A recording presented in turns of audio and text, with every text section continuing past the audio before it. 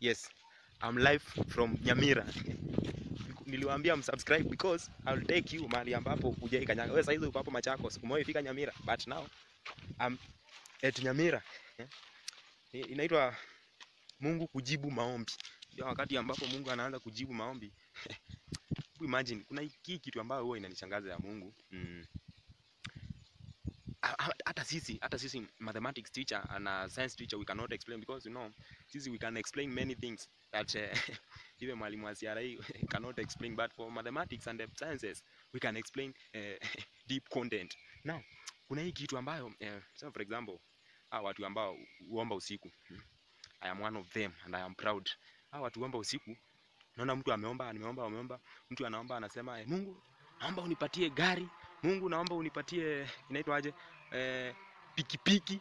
Unaomba vitu vingi lakini unakosa kusahau kuomba uhai. Kwa hivyo unakufa huo usiku. So hii ni onyo, wakati ambapo unaomba kumbuka, hata ukiomba hizo vitu zote usikumbuke kuomba uhai. Now mtu ameomba akasambia Mungu nikiamka asubuhi nikumbushe kurudisha shukrani. Unajua lazima urudishe shukrani ukiamshwa. Tena asubuhi ndio huo unaamshwa haraka hata una wakati wa kuomba, wewe unatoka mbio unakimbia.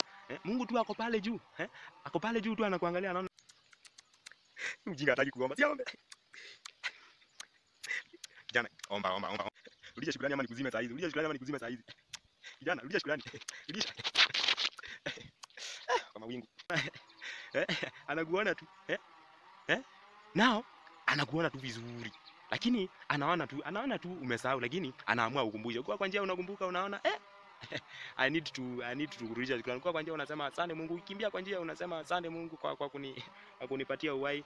Ukifika usiku tena nikumbushe. Kwa hivyo hapo Mungu amekumbusha. Mungu alikuwa kuona tu vizuri tu, unakimbia tu, lakini anaamua kukumbusha. Anakukumbusha. Anaona hiki mtu kinakimbia tu na kilisema usiku kitarudisha shukrani. Sio kama ule mwingine hakuomba uhai. Yeye aliomba gari na akakosa kuomba uhai, yeye akakufa. Haya, tuingie sasa in a school scenario. Unajua being a teacher, you should not digress from the school. You should be at the school always. Now huyu mwanafunzi usiku, they are friends hata wanalala kwa dorm moja. Now huyu mwanafunzi anaambia huyu mwingine, asubuhi unaamka saa ngapi? Anaambia mimi naamka saa 9, naamka 3 kwenda kurevise. Unajua wana revise mtihani. Now naambia oya, ukiamka 3 uniamsha hata mimi niende nichape ka physics hivi, sijaiva kidogo hizo equation to calculation. Then sasa jamaa wanalala.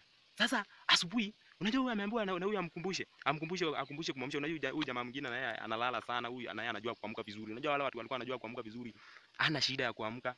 So jamaa kwa sababu yeye anataka kupata akiwa peke yake, yeye anatoka vizuri. Unaona kimjamaa tu kinaenda vizuri, kinajua tu vizuri, kimeambiwa kikumbushe huyu, lakini hakitaki kumkumbusha. Kinaenda tu vizuri, kinaenda kinasoma kiwa peke yake, kinakosa kutu kumkumbusha. Na anajua tu, anajaribu kusahau tu, alimwambia hivyo, na lakini unajua tu unaenda pole mpaka unaenda unafika huko kwa class kwa peke yako. Hata wengine huwa wanasoma kama wamezima stima. Hadi mtu anasoma asubuhi kama amezima stima ili watu wasijue kama class kuna mtu. That is very bad. Hadi unasoma na ngiza. Now sasa hapo unasahau, unajaribu kusahau, ni kama unajaribu kunaitwa aje, unajua I'm not a Kiswahili teacher. Kujisahaulisha, unajisahaulisha kama huyu brother alikuambia Sasa unaona sasa vile unajaribu kujisahaulisha, vitu zako ndio zitakuwa zinasahaulishwa hivyo. Ukiomba Mungu anajisahaulisha. Mpaka hiyo siku yenye utaaje kujisahaulisha. Watu waache kujisahaulisha. One love. Now niko hapa Nyamira, wacha niteremke hapa Kakamega. Now usisahau kusubscribe kwa hiyo channel. I'll take you. Sasa wacha nikuonyeshe Kakamega. Hapana, hapo inakaa vibaya. Kakamega. Now ile ni Busia. Ukivuka hiyo mto, unaona pale hivyo Kisumu, ile ni Kisumu na Bondo iko pale hivyo. Lakini sasa wewe wa Machakos unakosa kusubscribe, utaifika Nyamira lini? You need to think, don't be an idiot. So tutaonana, wacha niende nichukue ile chopa yangu pale. Then tutabonga. Oh shit.